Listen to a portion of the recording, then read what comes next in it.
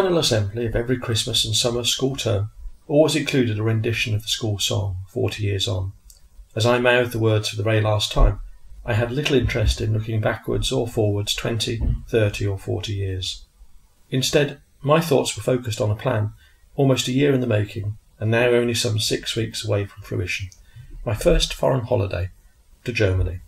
The plan was a simple one. By bus, ferry and train to Marburg An Der Lahn, a journey of just over 26 hours in 1972. And then, with luck, a trip to see the Olympics in Munich. Although that part of the plan had always been a little sketchy, and as it transpired, we never moved more than 20 miles or so from Marburg. We stayed on a street called An Der Haustatt, on the outskirts from and quite a climb out of the town. The suburb was a fairly new one, and quite unusual, inasmuch as the housing stock was predominantly detached, whereas most Germans apparently lived in low-rise apartment blocks. The town hadn't been heavily damaged in the war, and appeared to have remained unchanged for many hundreds of years. Although I'd used a still camera since I was about 9 years old, I decided that such a momentous undertaking deserved the use of a new medium, and I pressed into service my father's 8mm Bolex Palliard cine camera. In the tradition of the true amateur, I rejected the notion of testing either the camera or my technique, which goes some way to explaining why half of it was consigned to the rushes bin. What I'm left with is a 4-minute film, all of it taken in the last 2 weeks of August 1972. Even from a distance of 40 years, I'm still confused as to whether Germany was a totally different culture to that from one I grew up in, or remarkably similar. The town itself, its buildings, the university and student life were remarkably similar to that I'd already experienced as a small child in Oxford and later growing up in Birmingham.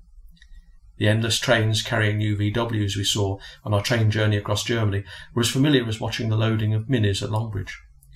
What was different, to me at least, was a sense and a feeling of the town's timelessness and conformity.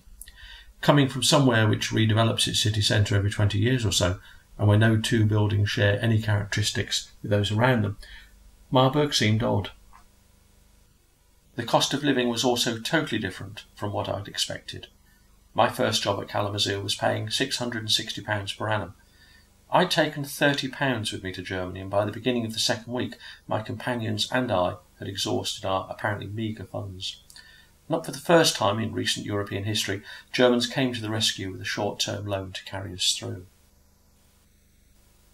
One of the things that I remember most about Germany was the tune Popcorn. Whereas Alice Cooper and Rod Stewart filled the airways for the UK that month with such classics as School's Out and You Wear It Well, only one tune pervaded the air in Germany. Every pub, club, restaurant and party played it, again and again and again.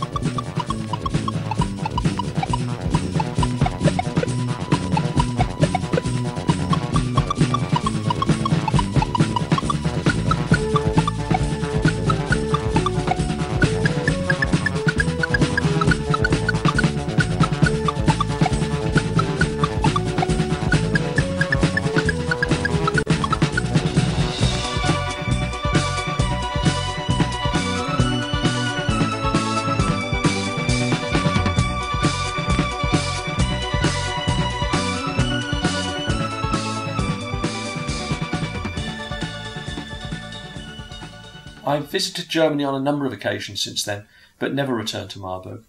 I did, though, finally make it to Munich, the stadium and the Olympic swimming pool in December 2009. Better late than never.